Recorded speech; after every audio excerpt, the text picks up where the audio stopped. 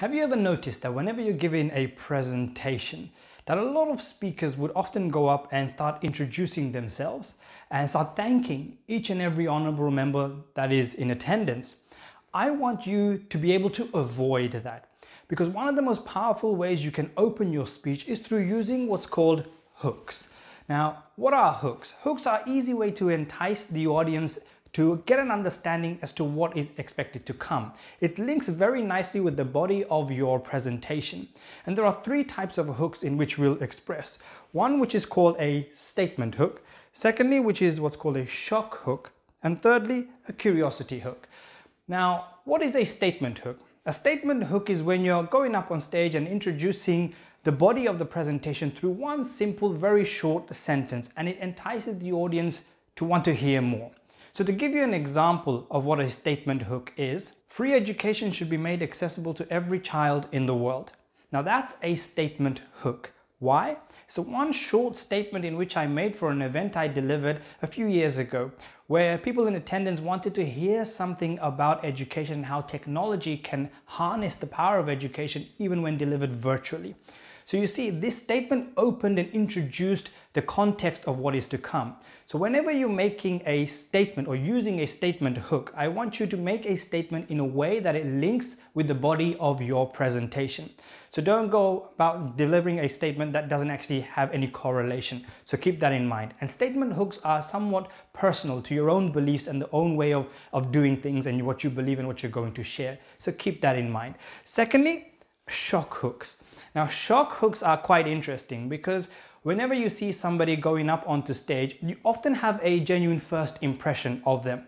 So to give you an example, I was attending an event where there was a teenager who was about to give a speech. He looked very shy, very nervous, and probably was his first speech he was giving. And obviously, immediately I had a first interpretation in my mind as to what I think he will be like or what he's going to say, because he looked very shy and nervous. But when he spoke on stage, his hook right from the offset, as I said, he didn't introduce himself, he used what's called a shock hook. To give you an example of this shock hook, I was 18 years old. It was the first time I had blood on my hands as death looked me in the face 3 times. Rather gory, isn't it? When an 18-year-old lad is going up onto the stage and speaking and saying those words as his opening statement as part of his introduction to his speech. It took us all by complete surprise. And to be fair, everyone has their first impression of a speaker. Whether you're a guest speaker or member of the audience, you have a first impression of whoever you're meeting. And my first impression of him was that nervous, innocent looking child who's going to go and deliver his speech.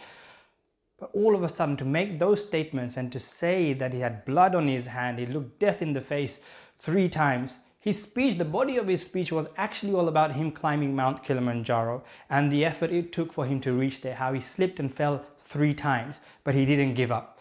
You see, even his shock hook connects with the body of his speech. So I want you to think about that as well. Make it very personal. Make it something that can engage the audience right from the offset, whether it's a statement hook, whether it's a shock hook, but make it sure it's appealing and gets them really enticed to want to listen to more. The third hook is what's called a curiosity hook. Now, to give you an example of what is a curiosity hook, after 13 years of grueling travel, non-stop events, and a broken voice, I finally found out the secret formula that makes an ordinary man's heart sing. Now, that was a curiosity hook which I used for a session I delivered as part of the Build Your Confidence on Stage training program to a group of students who attended. And it got them on the edge of the seat because they're curious to want to learn more. And in fact, majority of the people in attendance were male at that time. So what makes a man's heart sing?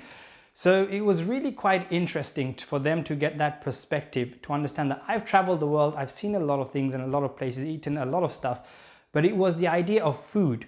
That when my wife makes food, it really does entice me and really brings me, makes my heart sing. So it was simple things like that. Again, it connects with the body of the speech in which I was delivering at that time, a very short message. But what a curiosity hook does is doesn't give away everything. It almost leaves your audience at the point of suspense before you dig into the core aspect of your speech.